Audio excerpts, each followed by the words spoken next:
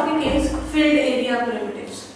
So this topic is basically how to fill a polygon. Now, what is a polygon? For understanding the polygon, first we should understand what is a vertex. Vertex is a point in space, either in two-dimensional space or in three-dimensional space. And a polygon is a ordered list of those vertices. Now, each vertex is connected with the next in the list, and last is connected with the first. So it should be a closed figure. Now it may be more than one polygons with the holes, or may contain self intersections. A surface which is closed one and bounded by a straight line segments is known as the polygon. So the line segments are called the edges or sides of the polygon, and the point of intersection of two edges is called the vertex of the polygon. As you can see here, I have given a figure.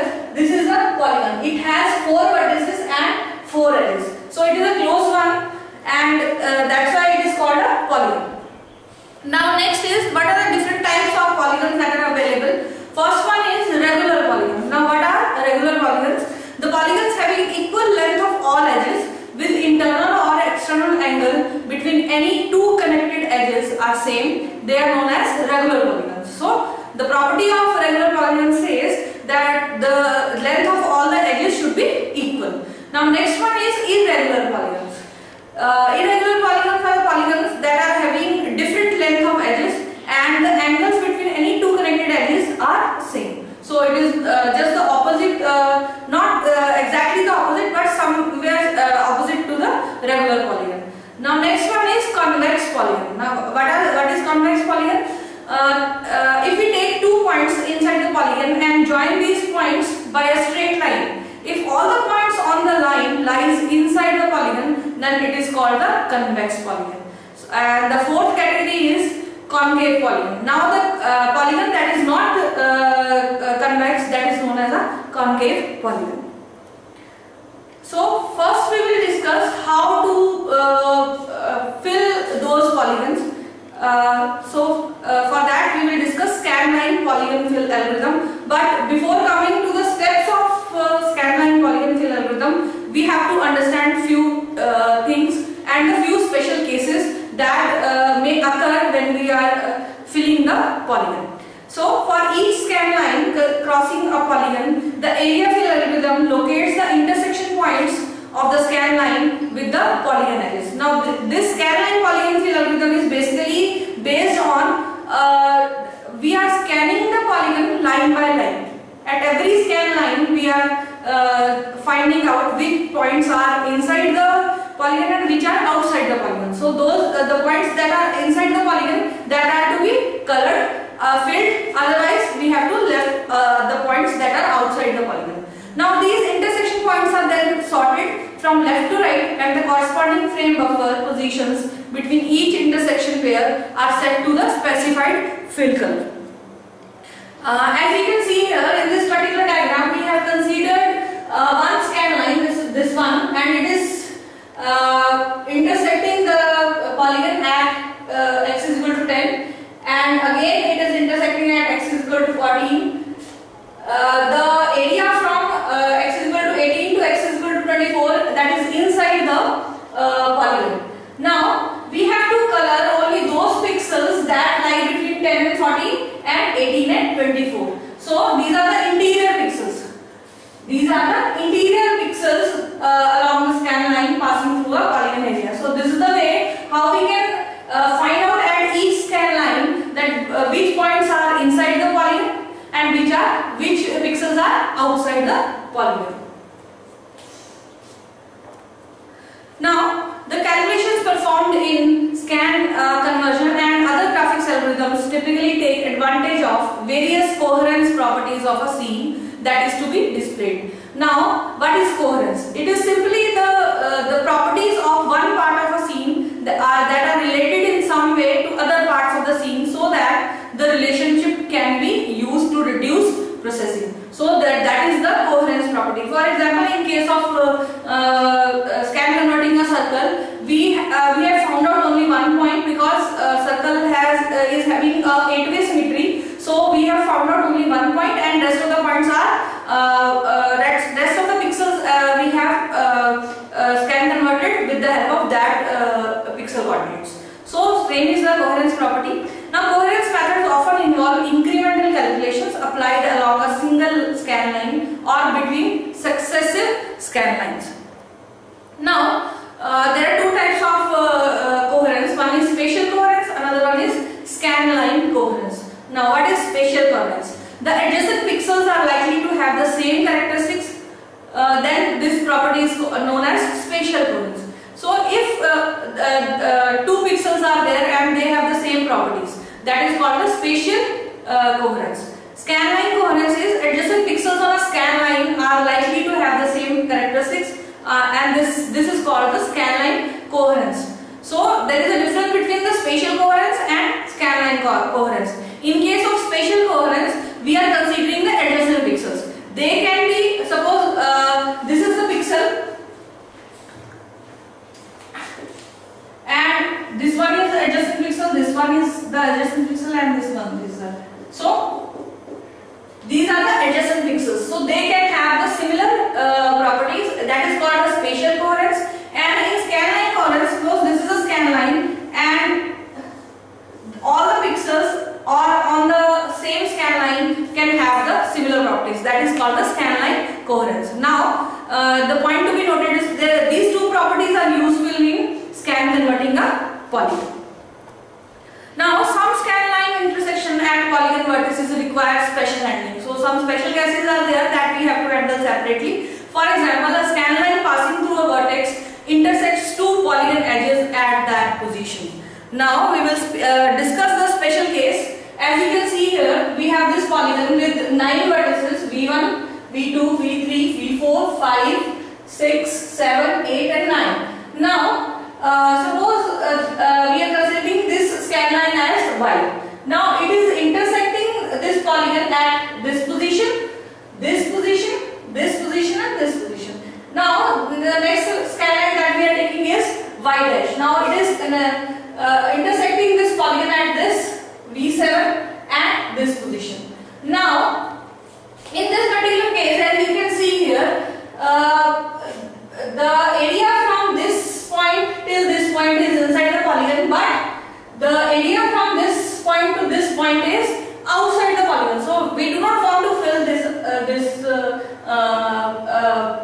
this set of pixels. Now again it is from this point to this point, that is inside the polygon. Now in the second case, as we can see here, in case of scan line Y dash, we have 3 intersection points from this point to vertex V7 and from vertex V7 to next. So vertex V7 is common in both the intersections.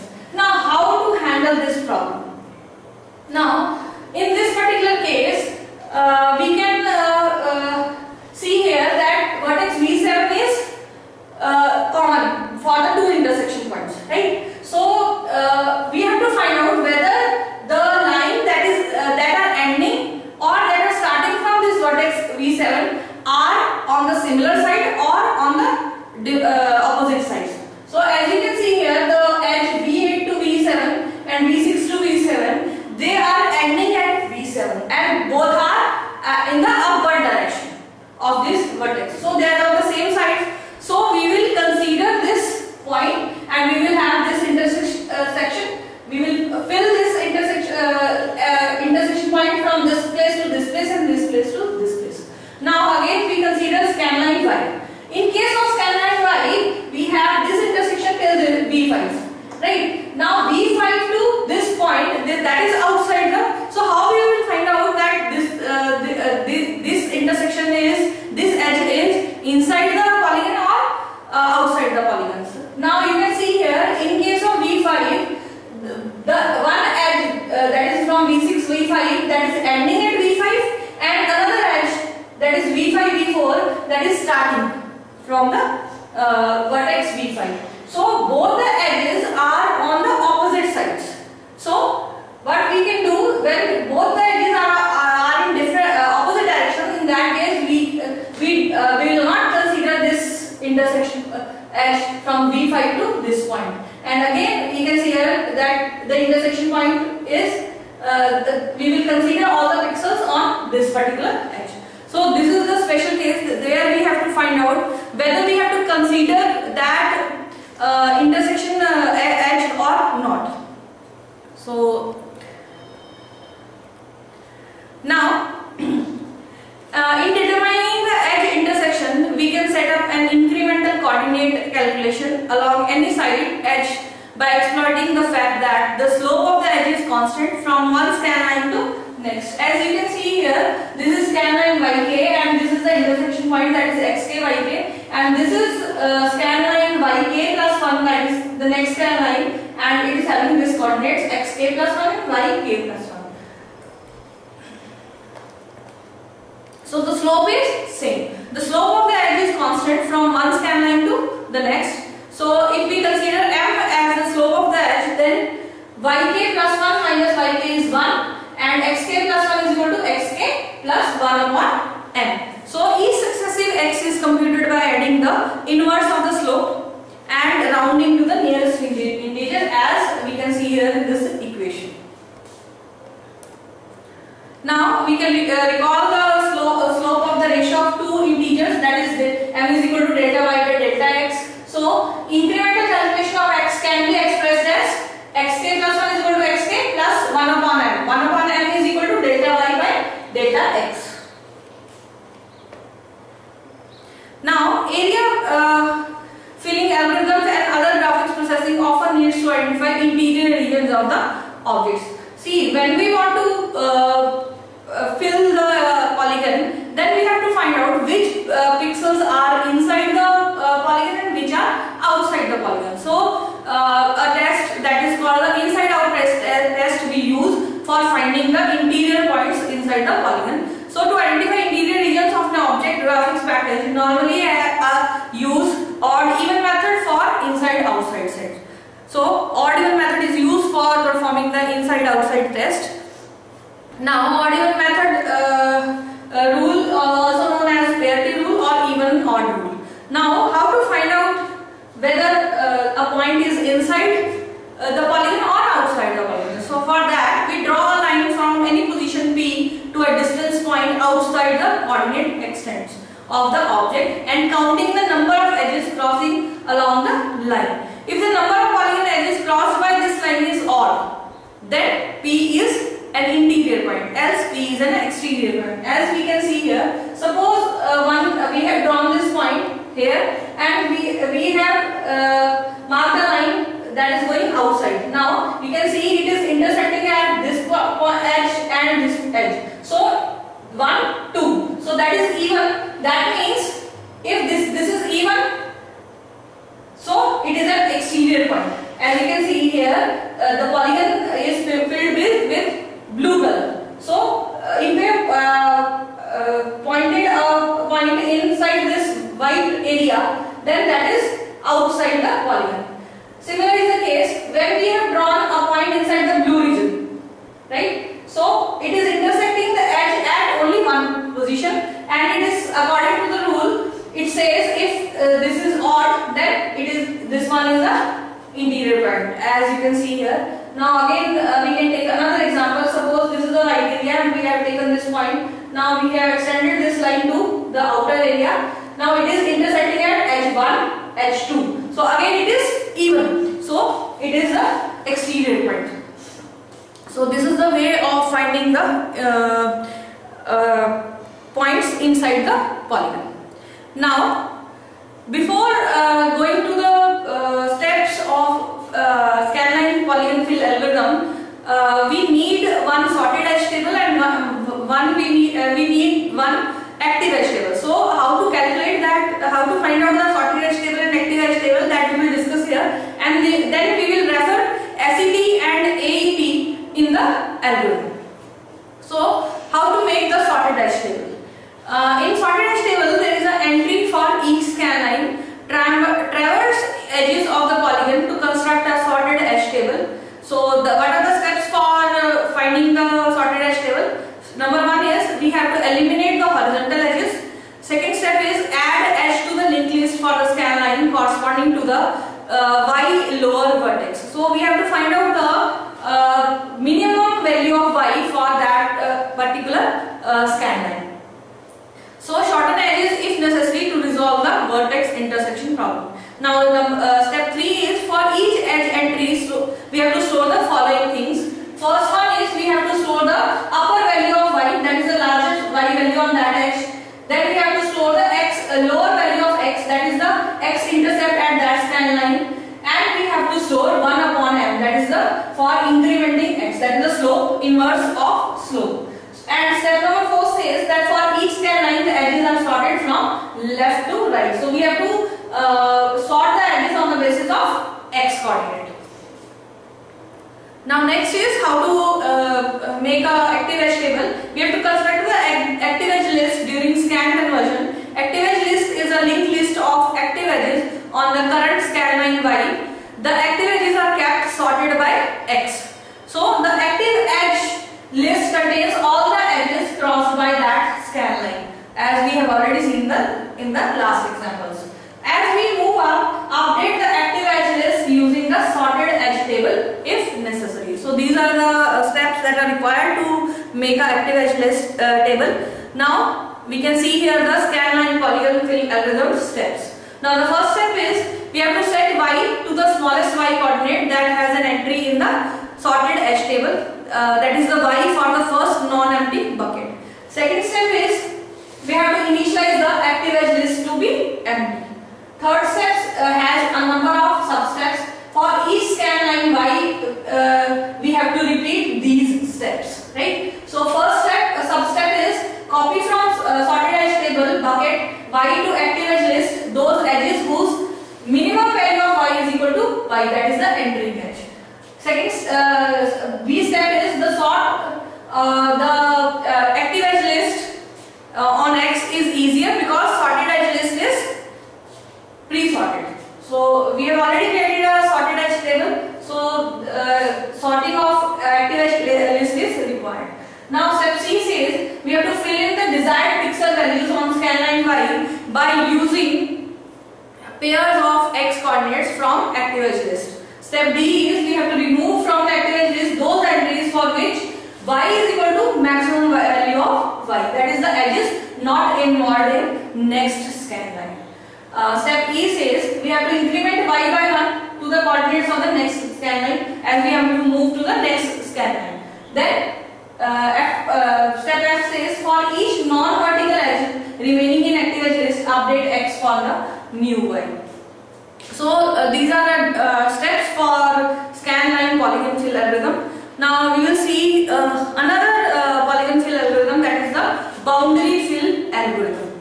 Now boundary fill algorithm works on the basis of, suppose we have one area. Now it says the boundary fill algorithm says, so in this particular case the boundary color is black and the color inside the polygon is white.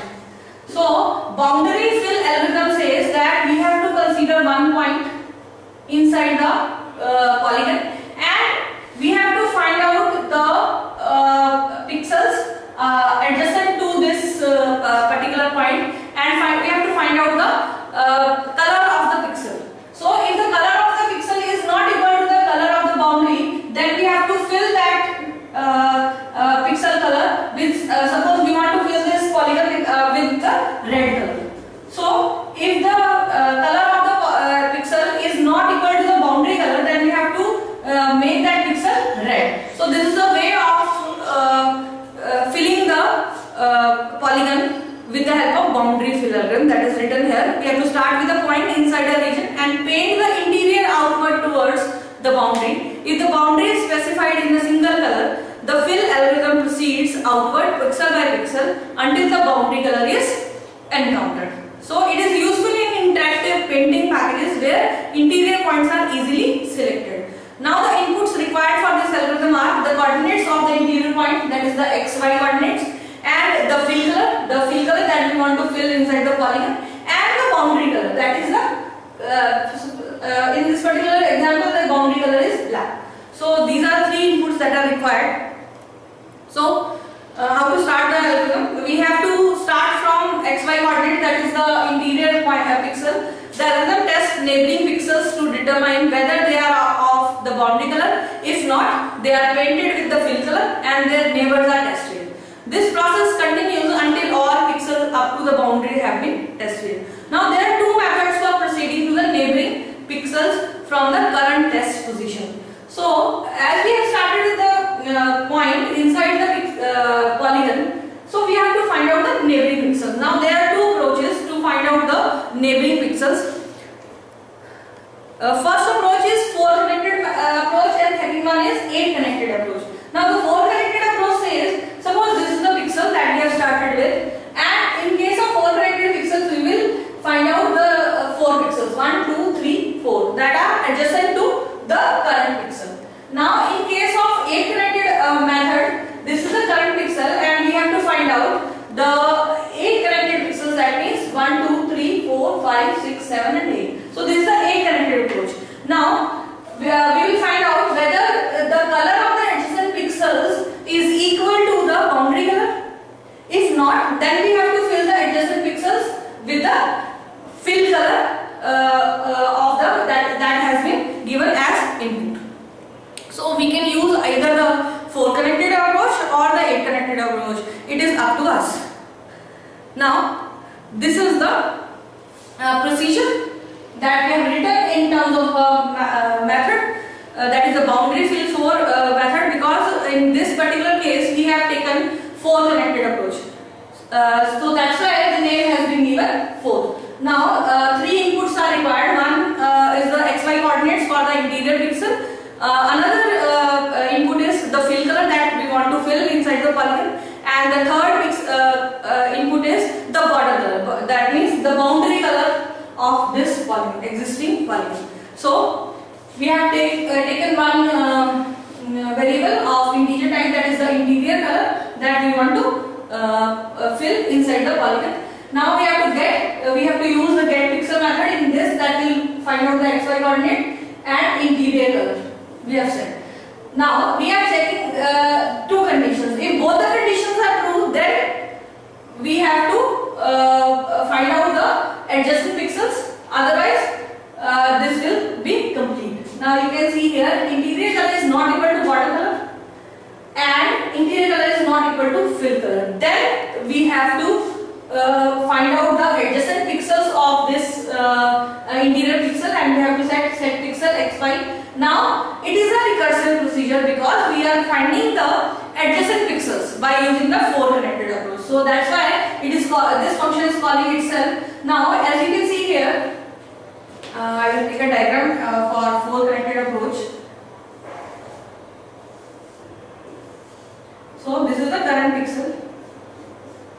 Now in case of first, when we are calling x plus 1 y, that means we are considering this pixel and we are sending the fill color and the border color. In next recursive call we are passing x minus 1 and y, that means this one, and in the next one we are passing x y plus 1. So x y plus 1 means this one, and in the next one we are passing the coordinates x y minus 1, that means this is the adjacent pixel. So these are the recursive procedure.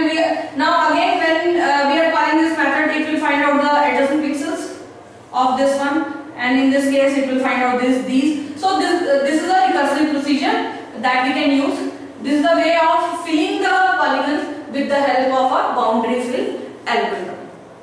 Now there is another special case in filling the algorithm. In the last case, the boundary color was same on all the sides, so we have taken black. But if the case arises that the boundary color, we want to fill this one, right? So this white color. Now the boundary color of this particular polygon is different. Now at this side it is red, at this side it is blue, at this side it is black. So boundary fill algorithm will not work because boundary fill algorithm says the boundary color should be same on all the sides. So for dealing with such kind of polygon filling, we use the flood fill algorithm. Now flood fill algorithm says with the from a specified interior point, same, and xy called the seed point. Then using a 4 connected approach or the 8 connected approach, the entire area can be filled by a specified color. If they have a color which is that of the boundary, then do not consider the pixel. If the color is different, then the pixel with the desired color. The process will be recursive one and stopped when there is no neighboring pixel which can be colored. So, as you can see here, we have to start with the point here, and we by using 4 connected or 8 connected approach, we will find out the adjacent pixel. We will find out whether the color of the adjacent pixel is same as that of the current pixel. If that is same, then we have to fill those pixels. Otherwise, it is not equal to the color of the current pixel, then we have to leave those pixels. So, as you can see here, this is the procedure for flood fill algorithm. So, in this particular case, we have again used the 4 connected approach. So, the inputs that are required for this is the xy coordinates of the interior point, that is the seed point, and the fill color and the interior color. Now, there is a variable color. Now we have to find out we have to take an interior point, that is the xy, and color. We are checking whether the color is equal to interior color. If the color is equal to interior color, then in that case we have to find out the adjacent pixels and we have to fill those pixels with the current color. So, set pixel xy, and this is again the recursive procedure, and x plus 1 and y, that is the next pixel. That is the previous pixel, and that is the downward pixel, and that is the upward pixel. So, this is the procedure for flood fill algorithm. Now, next topic is attributes of output primitives. As we have already discussed, the line, circle, ellipse, these are the output primitives. Now, every output primitive has its attributes. Attributes means the properties that we will discuss. So, the attributes, the definition for the attribute is the parameters that affects the way a primitive will be displayed. So, those are known as the attributes of that primitive. So, we can consider only those attributes that control the basic display properties of the primitive. For example, the line can be a dotted line, it can be a dashed line, it can be a solid line, and it can be thick, and it can be of any color. Right? So, these are the few properties of a line. So, first we will discuss the line attributes. Now, the basic attributes of a line are the type, its width, and color. So, as you can see here, the type attribute, the line can be a solid line. This is the example. Now, it can be a dotted type where the very short dash with spacing equal to or greater than the dash itself, that is a dotted line. Then we have the dash line that is displayed by generating a inter-dash spacing, as you can see here. So, these are the type attributes. Now, next attribute of the line is width. Now, it specifies in pixels and proportion of a standard line width. Thicker the line can be produced by adding extra pixels vertically when mod of m is less than 1, and adding extra pixel horizontally when mod of m is greater than 1. So, as we can see here, suppose this is a line, so we can increase the thickness by adding the vertical pixels and by adding the horizontal pixel. So, the thickness would be increased. So, but there are issues when we are increasing the thickness of the line. So, a line have different thickness on the slope. So, the problem arises when we want to join the two lines with different thicknesses. So, there will be a gap between those, and that joining will not be smooth. So, as you can see here, to solve that problem that is due to different shapes at the end of the line, that can be solved by adding line end caps. So, there are different end caps that we will discuss. First one is butt cap, second one is round cap, third one is projecting square caps. So, we will discuss one by one. So, butt cap is, it is obtained by adjusting the end position of the line so that the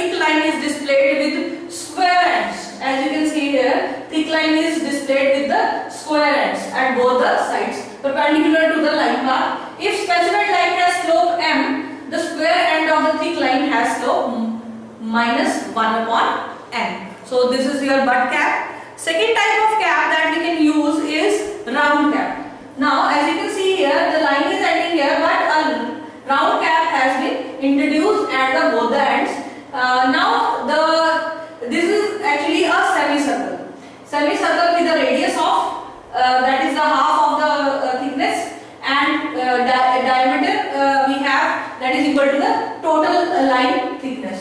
So that is your round cap. Now next type of cap is projecting square cap. Now in this type we simply extend the line and add. We have extended the line and add the butt caps that are positioned one half of the line width beyond the specified endpoint. So you can see here, in case of butt cap, the line was ending here, but in case of projecting square cap, we have extended this line and we are ending at this position. So that is the difference between a butt cap and a projecting square cap. Now the width attribute, again when we are using the caps, there is a small issue. A smoothly connected series of line segments cannot be produced as thick lines using horizontal and vertical pixel spans leave pixel gaps at the boundaries. So between the lines of the different slopes where there is a shift from horizontal span to the vertical span. So there are some methods for smoothly joining two lines of segments. So that we will discuss. So first type of joint that we can use is the meter joint. So it is accomplished by extending the outer boundaries of each of the two lines until they meet. As you can see here, in this particular case we have the butt caps and we have extended the outer boundaries of each of the two lines until they are meeting. So we are getting this meter joint, that is called the meter joint. Now next type of joint that we can use is round joint. So it is produced by capping the connection between the two segments with a circular boundary whose diameter is equal to the line width. As you can see here, when we are joining these two lines, we have used the round joint. So the diameter of this round joint is equal to the line width. So that is your round joint. The third type of joint that we can use is bevel joint.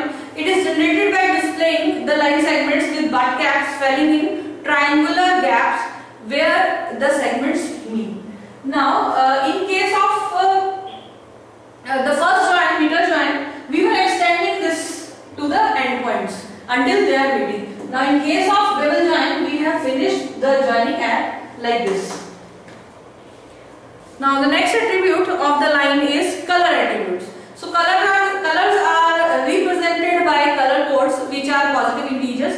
Now color information is stored in the frame buffer or in separate table and use pixel values as index to the color table. Number of color choices depends on the number of bits available per pixel in the frame buffer.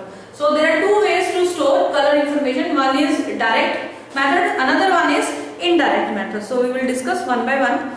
Now in case of direct method, as you can see here, for a 24-bit color, now all the colors are made up of three colors, that is red, green and blue. That is the combination of RGB. So if we have 24-bit color combination, so 8 bits for red, 8 bits for green and 8 bits for blue. For example, if we have 255,0,0, that means it is equal to red, right? Because the contribution of green and blue is 0. Now for a 15-bit color system, we have 5 bits each for red, green and blue. So the video hardware uses the values for to drive the RGB gun. So you can mix different levels of RGB to get any color you want. So this is the indirect method of storing the color attribute. A single number stored at each pixel. So it is used as an index into one array of RGB triples. With 8 bits per pixel, you can get 256 colors of your choice. Simple things to fill up color maps with: a gray RAM or a bunch of random colors, a very poor representation of full This was all about your color attribute. Now we will discuss the next output primitive, that is the character attribute. So the appearance of a displayed character is controlled by attributes such as font, its size, color and orientation. So character is affected by the type of font that we are using, the size, its color and the orientation. Now the attributes can be set both for the entire character string or for the individual characters defined as marker symbols. So first one is text attributes. So first of all, there is a choice of font. So you can use any type of font, whether that is Times New Roman, that is Courier, that is Arial, or any type, any font that is available. Now the characters in a selected font can also be displayed with assorted underlining styles, like it can be bold, it can be dotted, or it can be solid, double, and in bold phase or in italic phase, and in outline or shadow styles.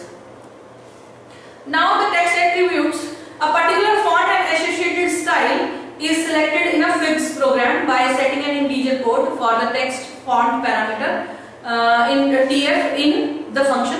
Now the color settings for displayed text are stored in the system attribute list and used by the procedure that load character definitions into the frame buffer.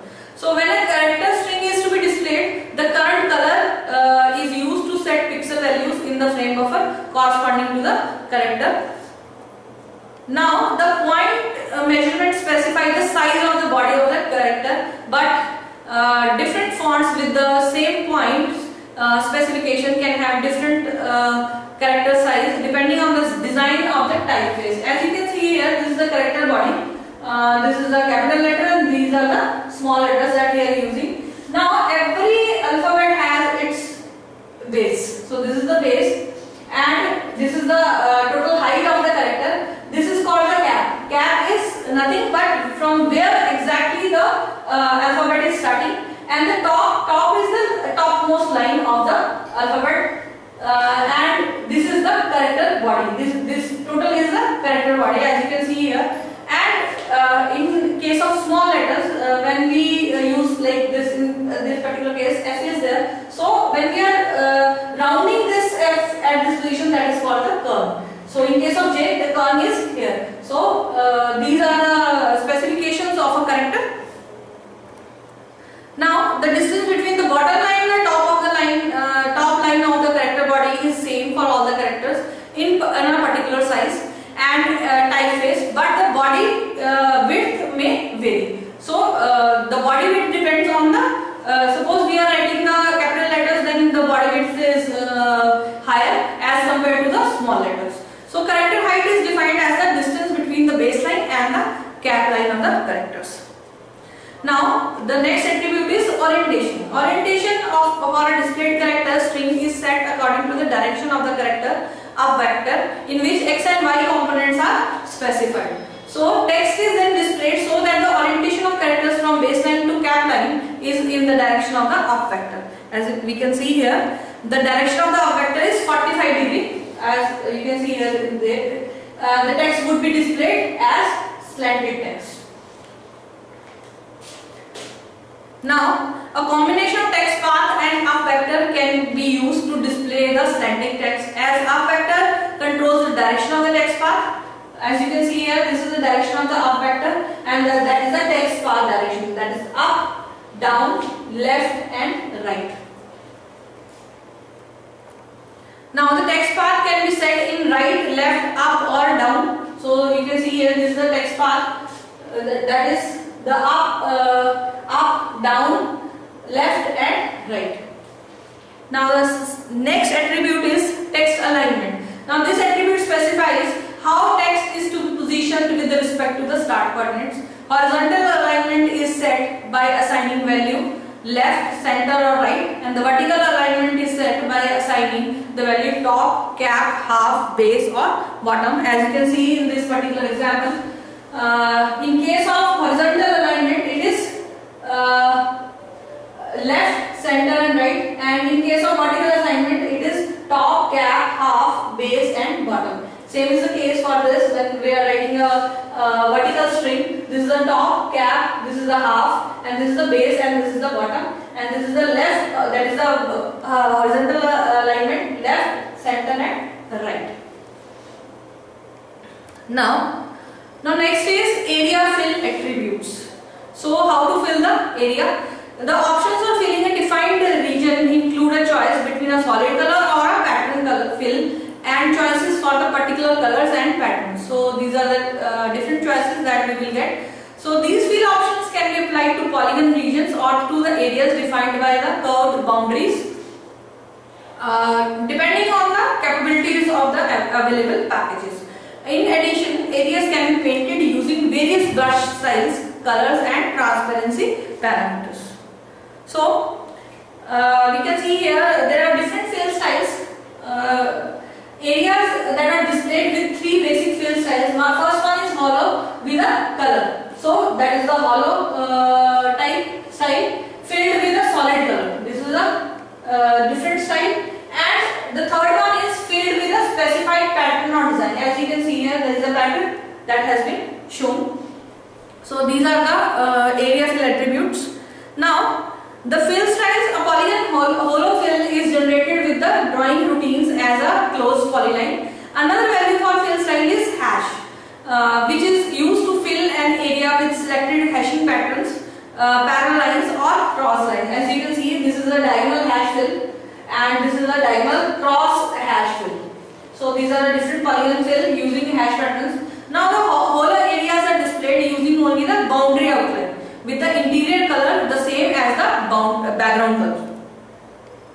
Now the solid fill of a region can be accomplished with the scan line procedures. Other fill options include specification for edge type, edge width, edge color of a region. These attributes are set by independently of the fill style or fill color, and they provide for the same options as the line attribute parameters. Now the process of filling an area with a rectangular pattern is called tiling, and rectangular fill patterns are referred to as tiling patterns. As you can see here, this is a tiling pattern. This is the polygon that we want to start, and this is the start position, this one. And this is a tiling an area from a designated start position. That is this one. Non-overlapping adjacent patterns are laid out to cover all scan lines passing through the defined area. Now, pattern fill. What is pattern fill? To superimpose a selected pattern on scan lines, the scan line procedure are to be modified. Now, beginning from a specified start position for pattern fill, the rectangular patterns should be mapped vertically to scan lines between the top and bottom of fill area and horizontally to the interior pixel positions across these lines. So, as you can see here, this is the pattern array superimposed on parallelogram fill area to produce the display B. So, as in daily life we see when we are using tiles on the floor, we are making a pattern, right? So every tile has its own pattern, but we have to lay them on the floor with a specific pattern. So when we want this pattern, we will superimpose these different tiles in this particular pattern, then we will be able to have this pattern that we want. So this is the example of pattern fill. Now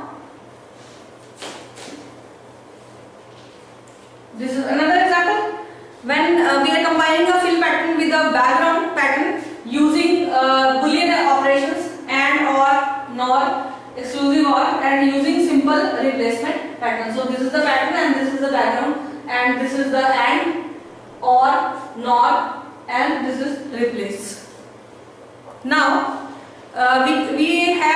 we also have soft fill. Now modified boundary fill and flood fill procedures that are applied to repaint areas so that the fill color is combined with the background colors are referred to as soft fill. So one use for these fill methods is to soften the fill colors at object borders that have been blurred to anti-alias the edges. Now another is to allow repainting of color area that was originally filled with a semi-transparent brush, where the current color is then a mixture of the brush color and the the background color behind the area. In either case, we want the new fill color to have the same variations over the area as the current fill color. So that was all about your filled area primitives.